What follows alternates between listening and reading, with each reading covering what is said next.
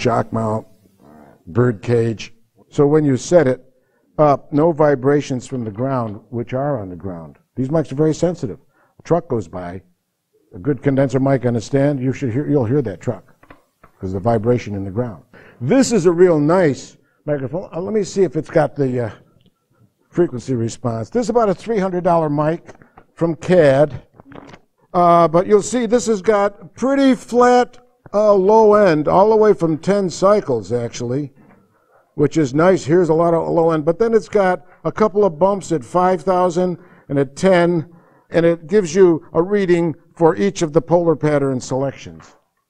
This microphone has an interesting polar pattern adjustment because I can go between patterns and get a combination. It's not a step-by-step adjustment. Here I am on Omni. See, it's a circle.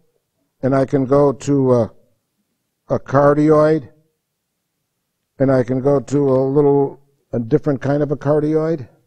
And then I can go to a hypercardioid with the back, a little boost in the back. See that? And I can go to a figure 8, bi-directional. I've tried it on vocalists. It doesn't, a little too crisp, gets too much sibilance. Just works great on woodwinds. I've also put it, because it's got a pad selection.